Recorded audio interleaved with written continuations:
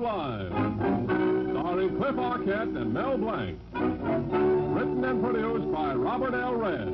Point Sublime.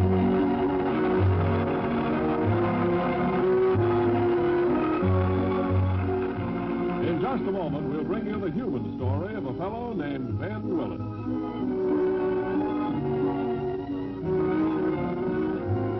First, we'd like you to meet your John Hancock agent. Friends, I think you'll agree that crossing certain busy streets could prove mighty risky if city planners hadn't provided those safety islands in the middle where you can sort of get your bearings, and if necessary, wait till the light turns green again. And you know, there's another kind of safety island that you can plan for your family if they should ever have to get along without your support and cross over to a new way of life. And it costs less than you may think to provide your family with just such a fund through life insurance. Now, your friendly John Hancock agent will gladly show you how a personal security plan like this can best be fitted to your present earnings. And behind him, remember, stands the John Hancock Mutual Life Insurance Company's 85 years of experience in helping millions of Americans safeguard the future of those they love. So, let your John Hancock agent supply complete details.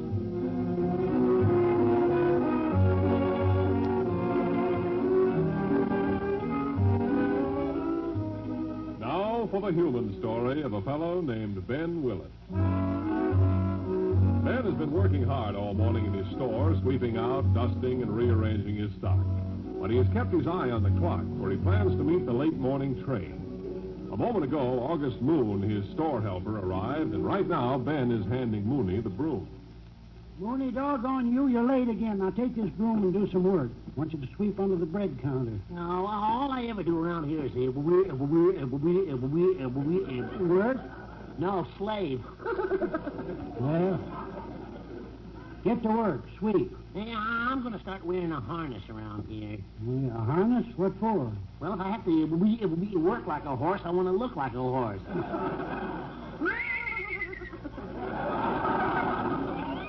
Doggone, sometimes I think you got a pear-shaped brain, Mooney. That did it. That did it. What did what? Here's your old broom. You insulted me. I quit. Oh, now, Mooney, I'm sorry. You just can't quit. You know, you got to stay, please. Well, if I stay, I'd want to stay certain things my way around here. Well, just name it. You can have it. I can? Oh, goody. Now I can run my fingers through the rice bin without asking permission. Yeah, I'll stay. Oh, good. Gosh, I got to watch the time. I got to meet the 11:18 train. Package coming by freight. What kind of package, Mr. Willet? A great big banner I ordered from a San Francisco decoration company. I'm going to stretch it clean across Main Street, right in front of my store here. Will it have words on it? Sure. It's going to be my one and only piece of campaigning for election to be county commissioner. My banner's going to read, "Will it be Willet or will it?" Oh, brother, wait till that old windbag Hattie Hurst burns. Wait till she sees this. Yeah, say, Mr. Willet, you remember the moron stories that used to go around, huh? Don't tell me they're back again. Oh, sure, hotter than ever. And I got me a new one. I'm not interested, Sweep. Yeah, okay, but don't rush me. Well, this moron, he took cream and sugar to the theater with him one night. Yeah, I don't care. I want you to take the broom. Why'd the moron take cream and sugar to the theater with him? Well, he heard there was going to be a cereal.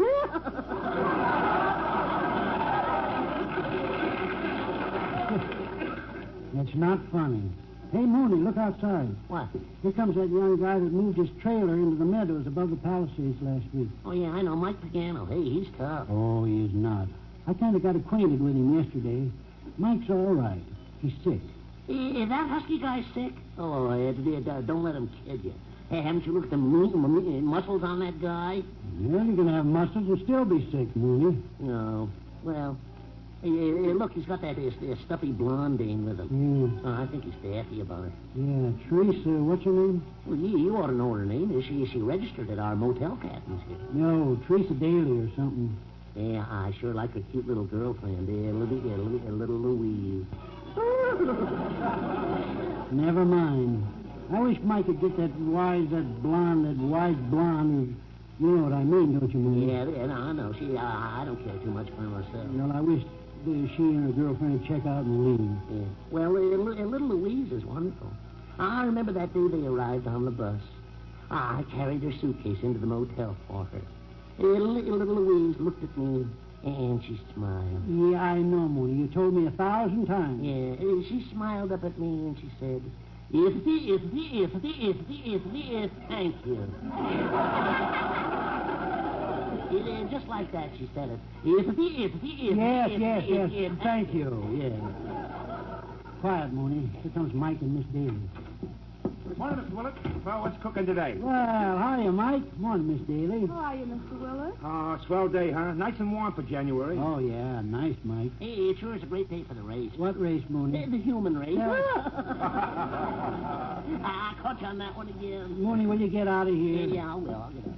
Hey, you know something, Mr. Willet? Teresa and I have just been for a long walk down on the beach, haven't we, honey? Yes, but why should that interest Mr. Willet? Well, he's kind of a friend of mine, and I thought he'd like to know that you and me are getting along so good together now. Yeah, we're doing okay, Mr. Willet. Oh, gosh, 5 after 11. I got to get started up the depot here. Hey, you ain't leaving town. Oh, no, just meeting the train. I'm expecting a package. Well, I'm going, Mike, over to my motel cabin. Yeah? Well, look, Teresa, how about me coming back in, about in an hour, huh? And we'll have lunch somewhere. I think I'll skip lunch with you today, Mike. Oh? Well, then I'll see you later this afternoon, then, huh? Well, I'll be busy the rest of the day. I'll see you tomorrow, maybe. Tomorrow? And don't forget our talk down on the beach, Mike. You mean about getting a job? Yes, getting a job in this town this afternoon. Yeah. Well, sure, Teresa. I guess you'll maybe see her tomorrow, Mike. Yeah. Oh, no kidding, Mr. Willet. She's wonderful. Is she? Well, look, don't you think so? Frankly, no. Oh, now you don't know her. Yeah, that's right, but she's laughing at you, Mike. Laughing at me? You came to our town 6 days ago. I know. And I met Teresa Daly right here in your store. It's all been sudden, and... Oh, she's a swell girl. Mike. Yeah? I don't know you very well. That's right. The other day you told me quite a few things. Okay, so I talked. You think you've fallen in love with that girl? Maybe I have. Well, Mike, fall out. What? Yeah, before you're hurt. I bet she thinks you're bluffing about your health. Well, Teresa thinks I look pretty doggone healthy. Yeah, she would. No, honest. I can understand the way she feels. I told her I loved her, but she wants to know how I live. I mean, what I can do to make a living. She says I should get a job now. Mike. Yeah?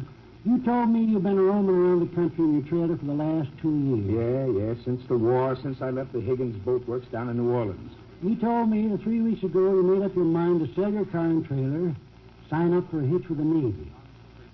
Okay, I didn't pass the physical. Well, don't be so defensive, Mike. Well, I can't just lay around here forever doing nothing. Well, a heart condition doesn't heal up overnight. Yeah, but I feel great now. You just don't like Teresa. Yeah, that's right. Honest, Mike, you're too good a guy for a self-centered, egotistical girl like her. She'd only bring you unhappiness. Maybe you better keep your opinions to yourself. Because you know I'm right. No, because I don't want to hear them. I'm going to find a job around here, in town, on a farm, anywhere.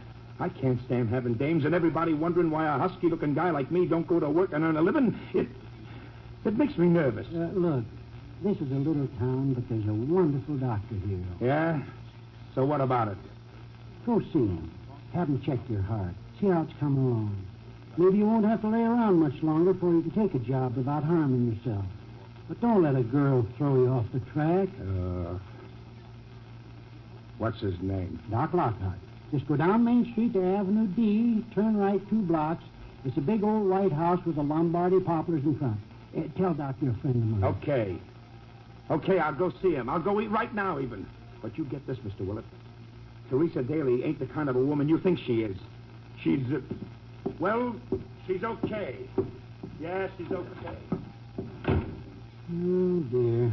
Mike, with his eyes wide open, walking right into trouble. He's in love. What? Mooney, what have you been doing back at that counter? Well, I've been having fun. I've been running my fingers through the rice bin. Now, look, I thought I asked you to sweep under the bread counter. Well, don't rush me. Give me time. Say, you don't like that girl Mike's in love with, do you, huh? Yeah, Mike isn't in love with her. He just thinks he is. Well, I sure like a girlfriend, little Louise. Well, I wish you'd stop talking about little Louise all the time. I'll never forget the day she arrived, and I offered to carry her bag. Yeah. And she looked up at me with her big blue eyes. She smiled, and then she said, Yes, I know. Thank you. Well, good morning, Benny, my boy. Howie and Evie, how are you, baby? Look what I brought, Ben. 7 more cans of condensed milk. Here. Oh, wonderful, Evie. You know, there ought to be more people as conscientious as you, Evie. 3 of those cans I gave Evelyn to bring over. Well, good for you, Howie.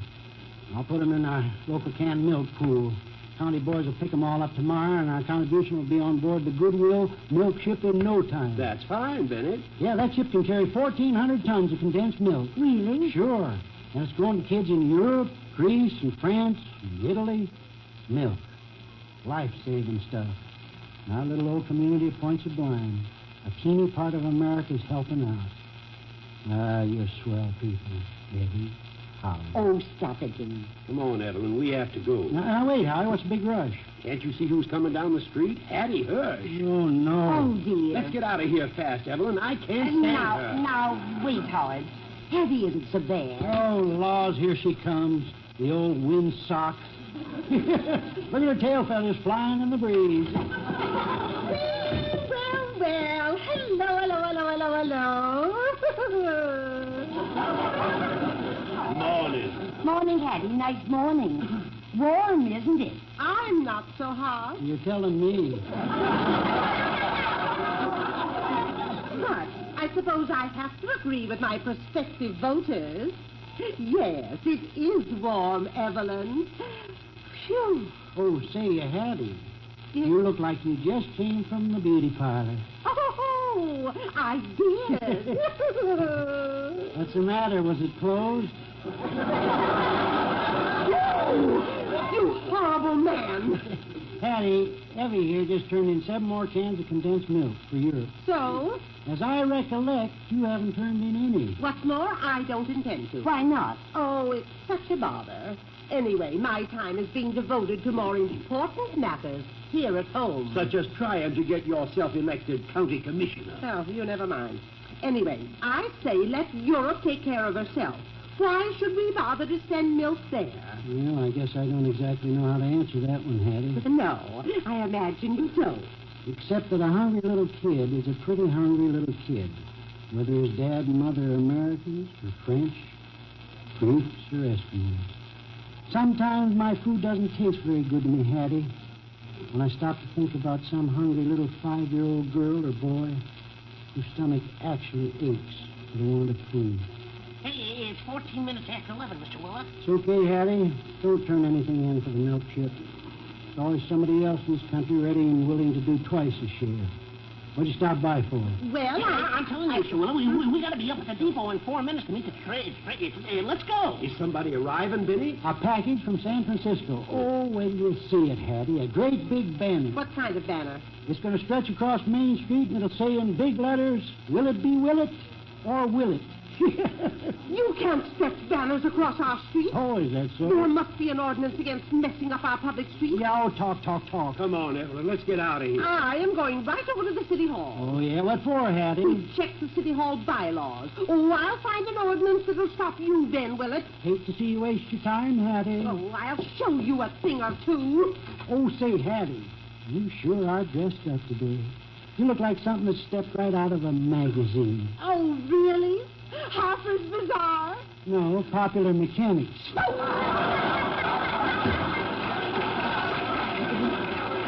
Oh, Ben, I hope she can't keep you from putting up your banner.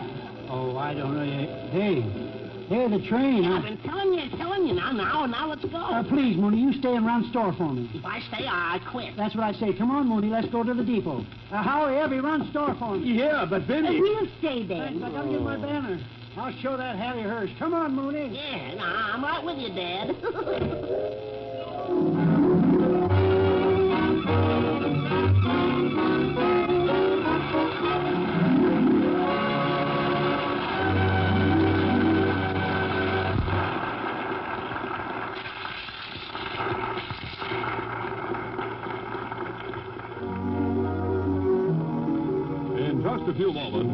part 2 of Point Sublime. But first, here's Tyler. Take over, please, Webster. Thank you, Art. So you know, friends, how Americans like to feel independent. Well, among other things, that means knowing that your family will be protected against hardship should your support be someday withdrawn. And knowing that helps you understand why so many millions of Americans are safeguarding their loved ones through life insurance. Now, 1 out of every 9 American policyholders has placed his life insurance with the John Hancock Mutual Life Insurance Company. And such faith in John Hancock, with its 85 years of experience, is your assurance of securing the right protection for those you love, if that emergency should ever arise. You know, it's easier than you may think to manage a personal security plan and still fit it into your regular budget. So let your John Hancock agent help you now to plan a safer tomorrow for those who depend on you.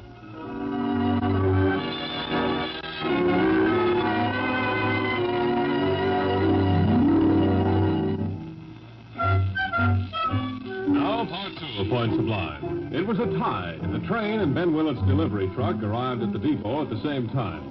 The baggage man put off a big bundle, a passenger got off, and now the train is leaving. Yeah, pretty big package, huh, Mooney? Grab hold of the other end there. Yeah, sure. Hey, this is your advertising banner, huh? Yeah, and will Hattie Hurst burn when she... Hey, what? This girl coming here. Oh, gee, she's awful pretty. Yeah. I wish I was down at the store. I'd run my fingers through the rice bin again. No, stop it.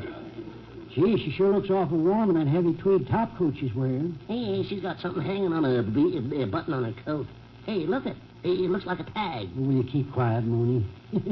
Sure a cute little red tam she's got on. Hey, she's looking for somebody. Yeah, I bet she got off at the wrong station. Well, wait a minute. Hello? I say, are you looking for somebody? Are you? Oh, but no. You aren't my Uncle Andrew, are you? Well, not exactly. My name's Ben Willet. Hey, my name's August Moon. Hey, but you can call me Mooney. Yeah, just keep back, Mooney. Yes, sir. Was your Uncle Andrew supposed to meet you here? He was supposed to meet me day after tomorrow, but I'm ahead of my schedule. Well, if I can help you in any way. I'll just take an omnibus down to the village and telephone my uncle from there. Well, bus doesn't meet the train anymore. Well, you can ride in our delivery truck. My grandmama said I wasn't to pick up with strangers, especially if they were men. Say, where are you from? Aberfeldy. Aberfeldy? Where's that? It's in Scotland, sir, on the River Tay. You mean you came here to Point Sublime all the way from Scotland? Aye. And is there anything wrong with it? Well, no, of course not, but it's a long way. I mean... It's warm here. I think I'll take off my jacket. Do you see my little tag I'm wearing? Yeah, I saw it. Do you think I'm daft wearing a tag like a wee child? Well, we kind of wondered what it was. It's my name and destination. Oh? Grandma tied it on me before I left Aberfeldy, and she made me promise I wouldn't take it off till I reached Uncle Andrew and Aunt Madge. I'm a big girl for wearing tags, you know. Andrew and Madge? You don't mean the Magruder's? You know them? Andrew Magruder's my uncle, my father's brother. Why, of course. I know old Andy Magruder. He's got a small ranch about 9 miles out of town. Say, what's your name? Laura. Laura Magruder. Gee, that's a pretty name. I like that name. And do you? Well, thank you. Yeah, that's okay. Well, come on, Laura. We'll go down to my store and we'll telephone your Uncle Andrew so he can come and get you. Oh, someday I'll be able to pay you for your goodness. This is my hamper here. Mooney. Yeah, I'll carry your her satchel in. Well, thank you, man. Oh, sure, but you just don't look at me and smile. I can't take it. Well, I'll carry this big bundle I got here, my banner. Lead the way, Mooney. Open the car door for Laura. You said it. Gosh, Mr. Willet, did you hear what you said when I offered to carry your hamper? Yes. Open the door for Laura. Yes, sure. There, Laura. Thank you. We'll get right down to the store, and Laura can call her uncle and aunt. Gosh, she looked right up at me and she said, if. Yes, thank you.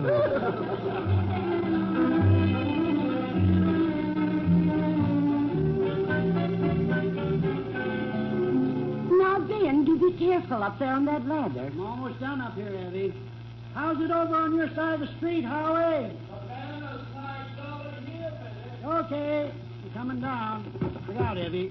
Yeah.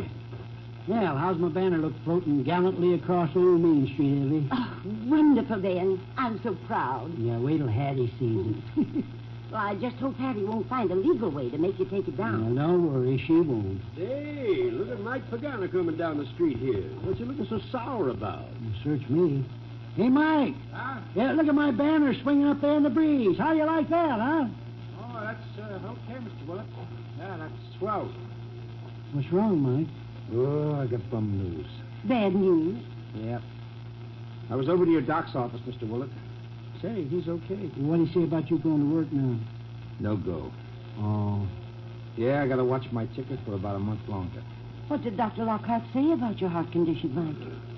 Gosh, Miss Hanover, my trouble has sort of got to be everybody's business around town, hasn't it? We don't mean to pry.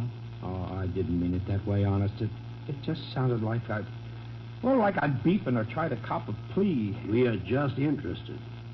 Well, Dr. Lockhart's, he's got to take another check on my heart in about 10 days. Oh? Maybe I ain't doing so good. He said I couldn't go to work now.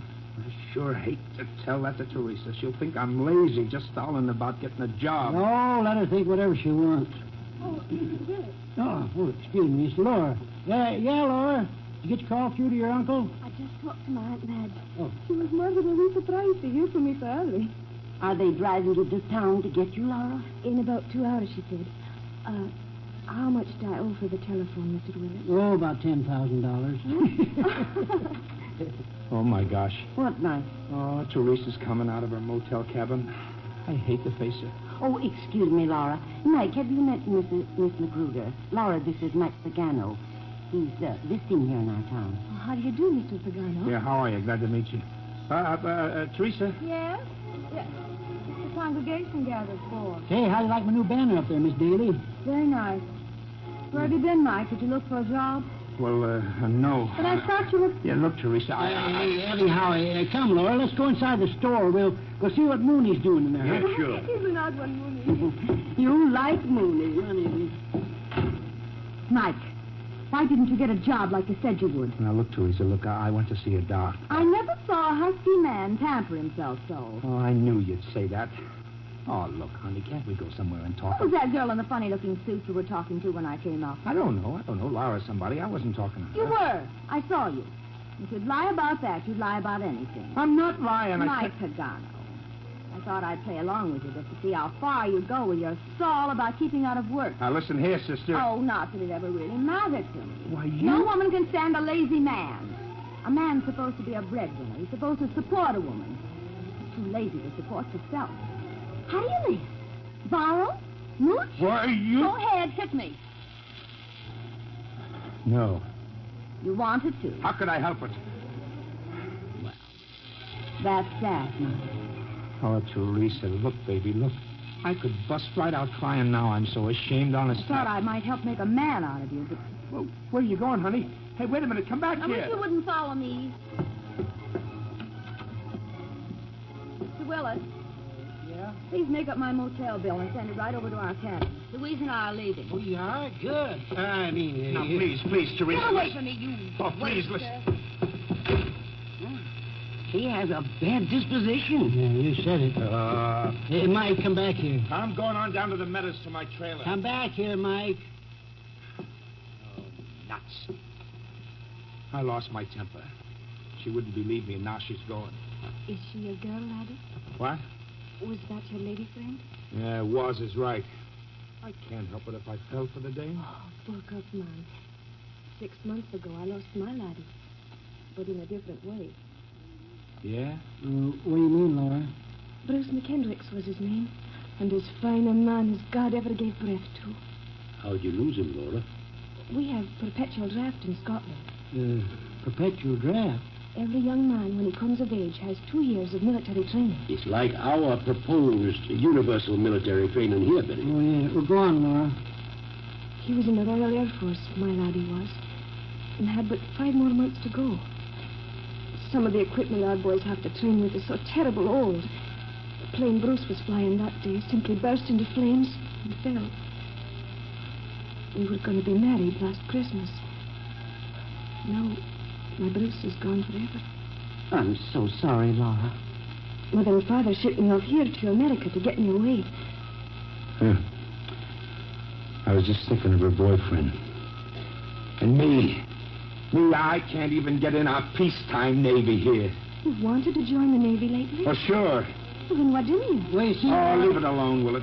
It's my sad story. It's me. Don't try to fix it up pretty for me. Dames just don't understand. Well, So you've lost your girl, laddie.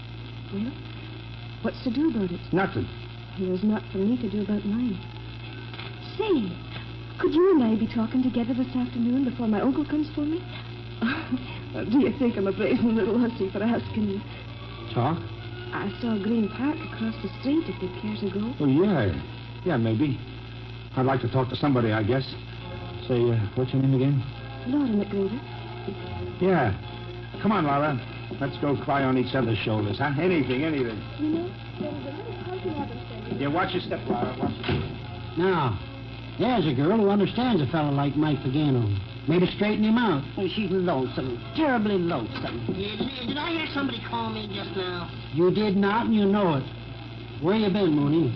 In the back storeroom. Well, did you do your work? Well, then, Willet, I see you put your fool sign up across the street. That I did, Hattie. Well, you can just take it down. Says you. It took me a while over at the city hall, but I found an ordinance prohibiting any kind of advertising banners across our street. I don't believe it. I've been mayor for 17 years and no such ordinance was ever passed. It was passed before you were mayor, back in 1923. But folks have forgot about it now. Then, Willet, I demand you remove that gaudy piece of Ballyhoo. Now, Hattie, be reasonable. I want the laws upheld. Take it down, I demand. No, well, doggone it. I'm sorry, Bill. Yeah, me too. I've had some terrible disappointments in my life, but this one is the worst.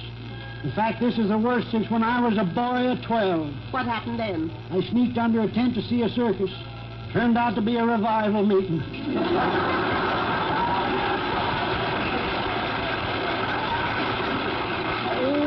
Get out and take that banner down. No, I won't do it.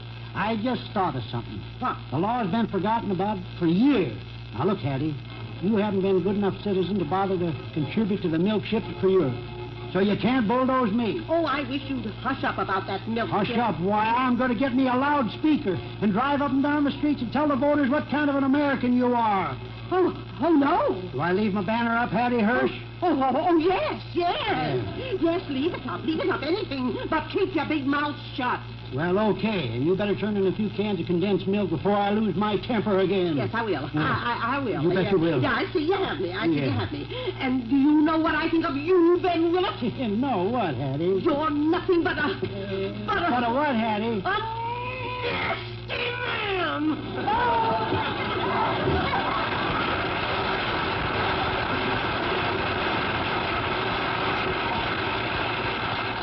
Oh, Ben, you were wonderful. You sure knew how to handle Hattie Hirsch, Betty. Yeah, you sure do. But isn't that little Scotch lassie cute, Mr. Willet? Oh, Laura Magruder's great. I'm glad you come here. Yeah. And when I offered to carry her satchel, she looked up at me and smiled and said, It's this. Yes, thank you. No, you're welcome. Oh, gee, Evie, baby. Well, what is it, Ben? Ain't I the one?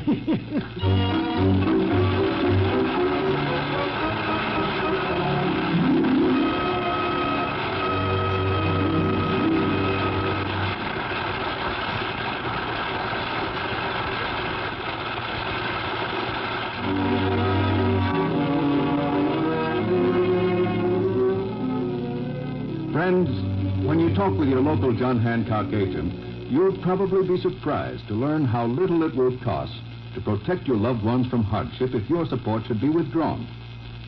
Remember, too, that your friendly John Hancock agent is always ready to serve you, to help you make sure that you have enough life insurance to fit your present needs.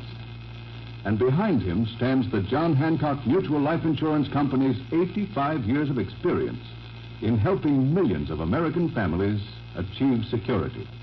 So, at your earliest opportunity, talk things over with your John Hancock agent.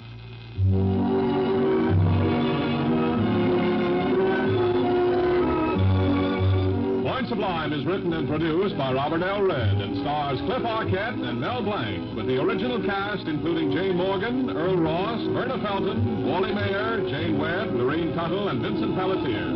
Music is by Charles Dent. This is Art Gilmore saying next Monday night at this same time, tune in again for Point Sublime.